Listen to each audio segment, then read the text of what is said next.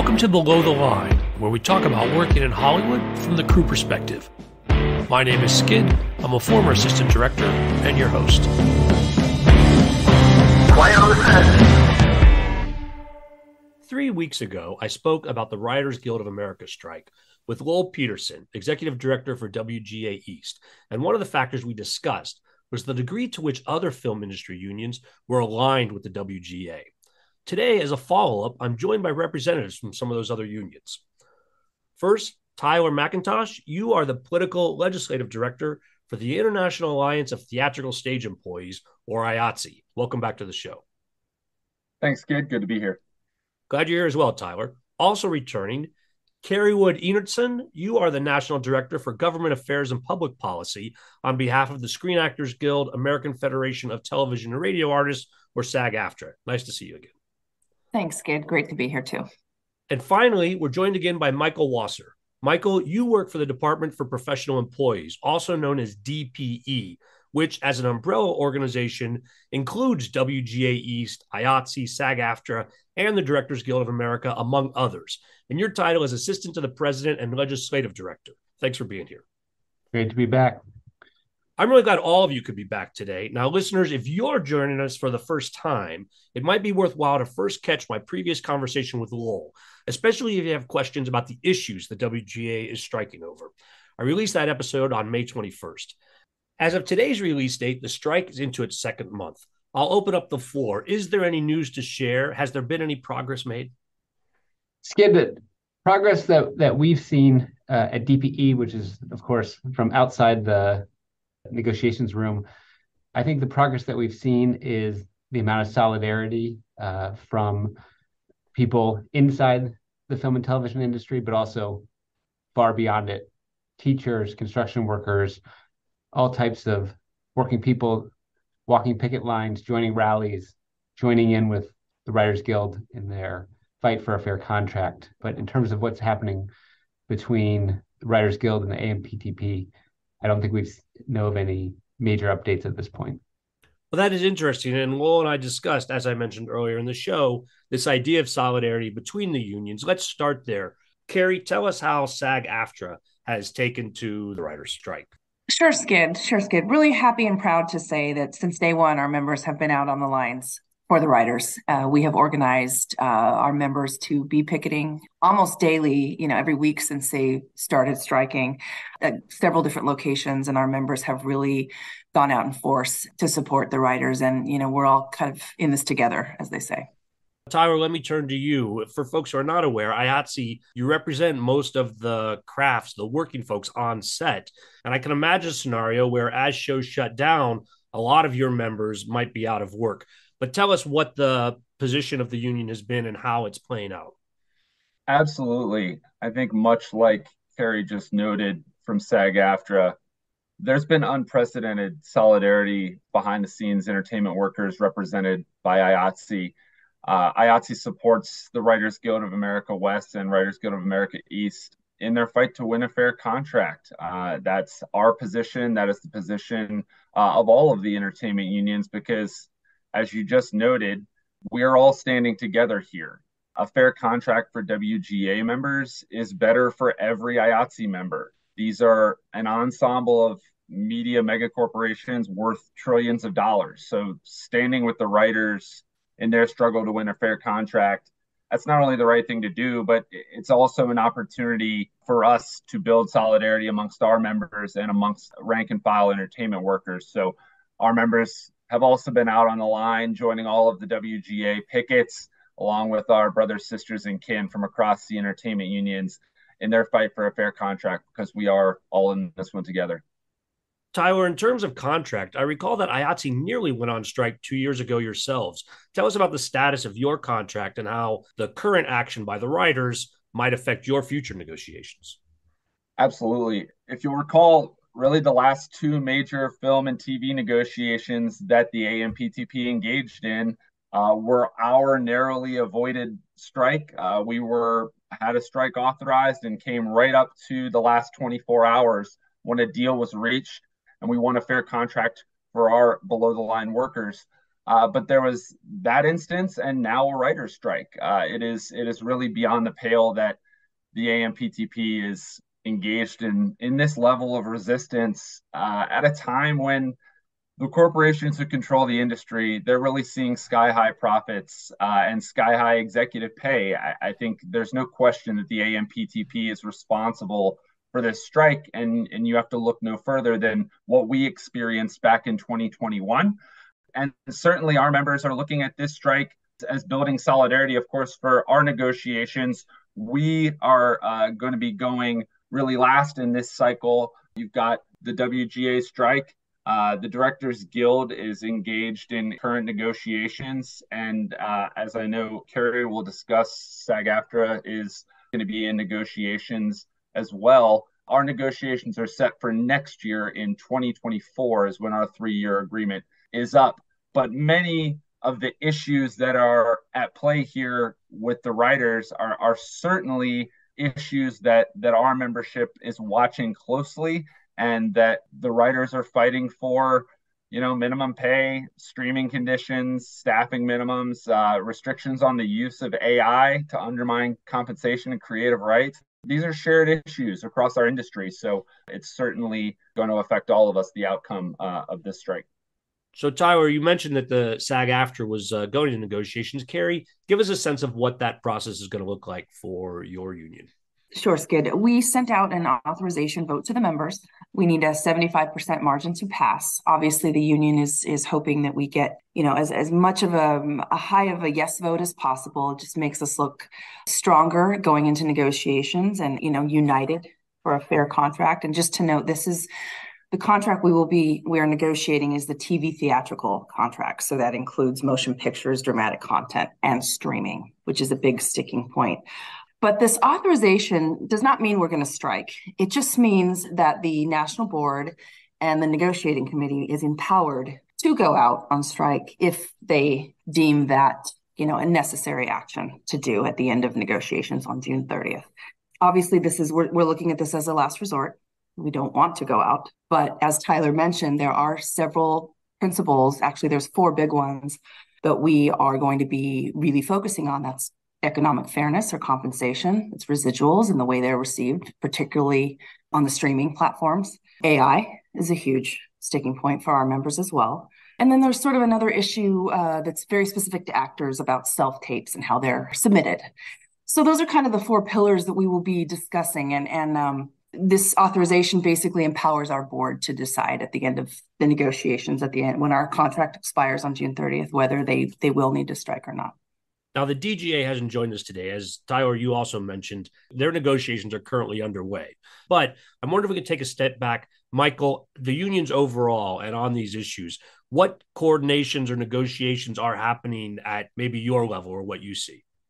Sure, Skid. So I can speak to the DPE's role has been to help raise awareness among unions outside of film and television. That includes unions in the broader arts, entertainment, and media industries. So think of unions in live theater, music, opera, ballet, dance, and also unions in other industries from education to healthcare, professional services, nonprofits. And as I mentioned a little bit earlier, we've seen immediate support in the way of folks showing up to join picket lines.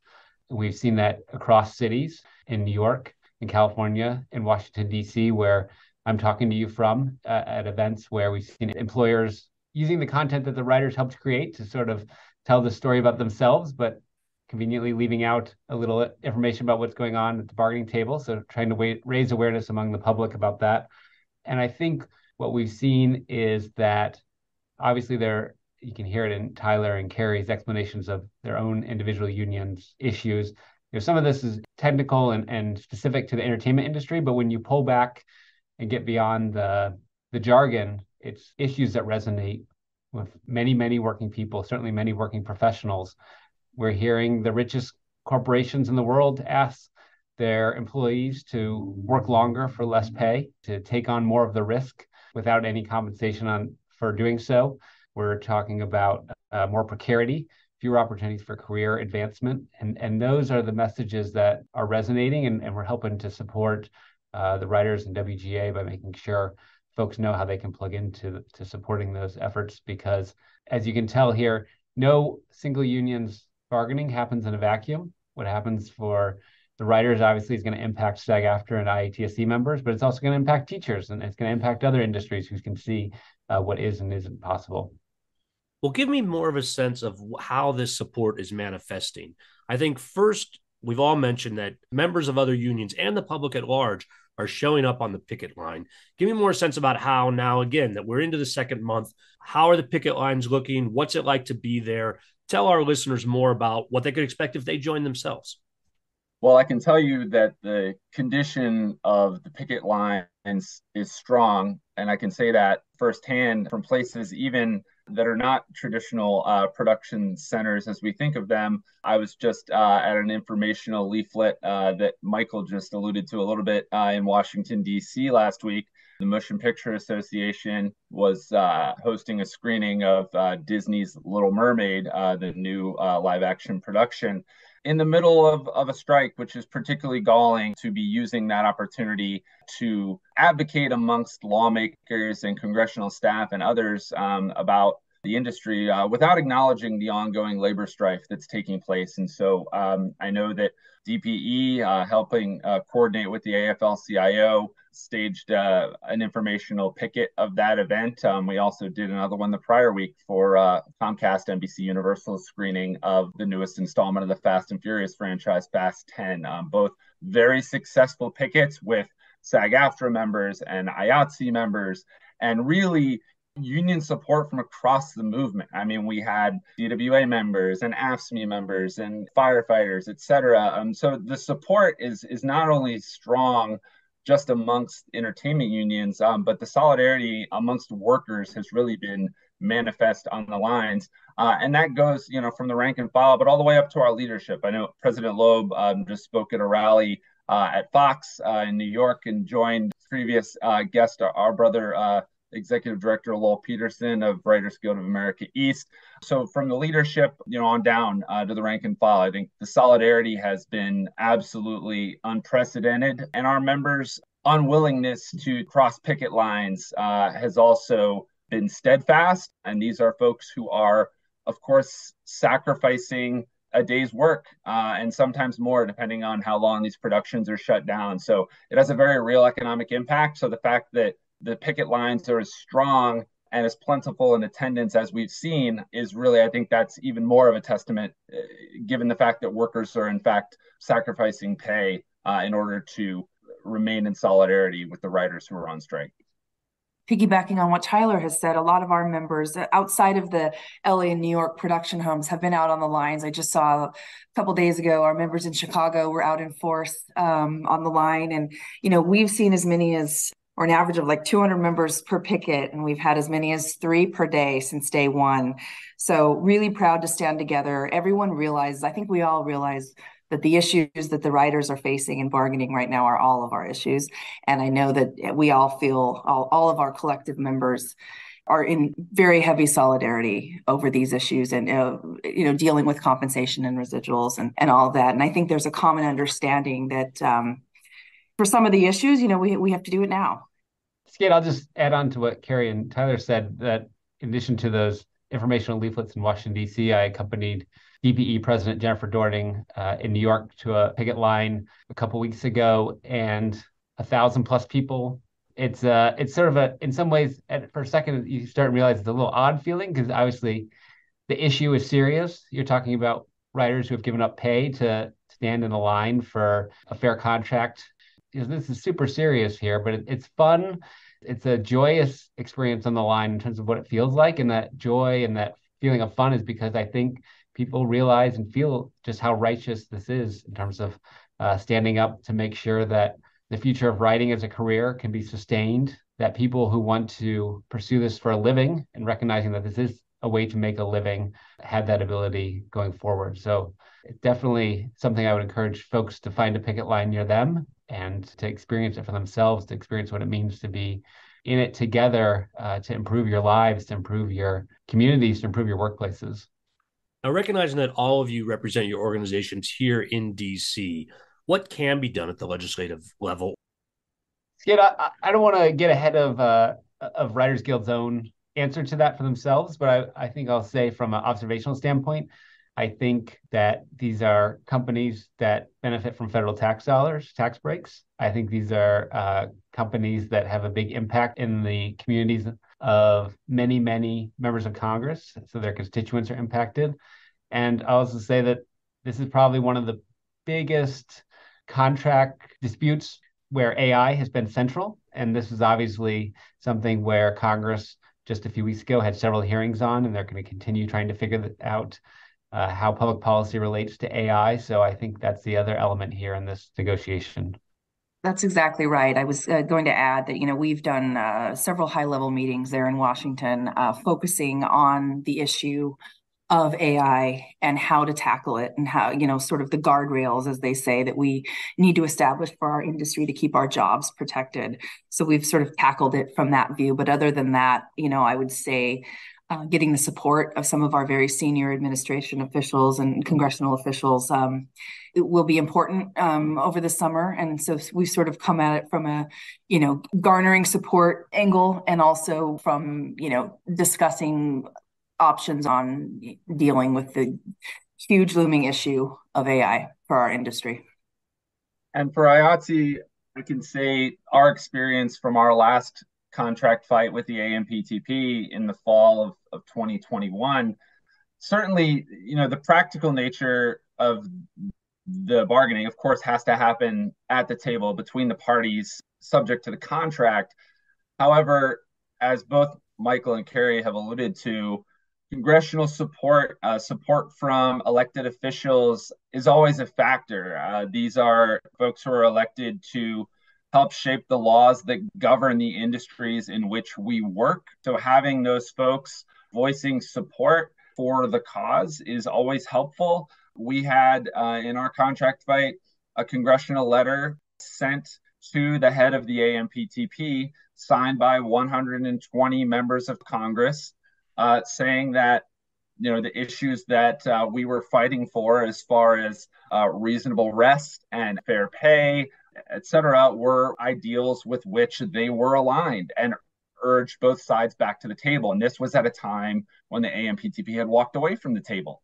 And I'm not saying that was the only thing that forced them back, but certainly that pressure and support helped and ultimately averted a strike in our case. So certainly it's an element of the process. It's certainly not something where Congress alone could effectuate the end of this strike. However, the support is always a factor.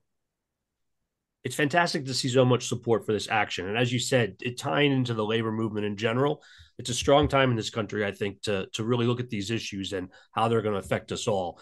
When Lowell was on a couple of weeks ago, he noted that they have a website, WGA contract2023.org, where people can go. It lists opportunities to join picket lines. You can make donations, you get more information.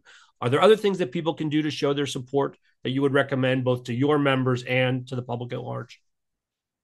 I'll say that, Skid, for DPE, we've been advising our affiliates and advising the members of our affiliates that, pay attention to Writers Guild social media, pay attention to that website, because they do offer opportunities to join those picket lines. If you can't do it in person, there's always opportunities to show your support on social media. And then, of course, we were talking about members of Congress. It's always good to remind members of Congress that they have constituents who care about working people getting a fair deal and a fair return on their work. So that's always another way that people can express support. But maybe Tyler and Kerri can talk about specifics for their members of their unions. Yes. Our portion of our website, SAG-AFTRA.org, is now currently dedicated to not only the writer strike, our own authorization. And so I would just encourage, particularly members of SAG-AFTRA, stay up to date on our site. We're updating it frequently. We're sending out a lot of emails. We're going to keep everybody updated on our own process, as well as the writers and where to picket. Social media, as Michael mentioned, is going to be hugely important in terms of getting the word out.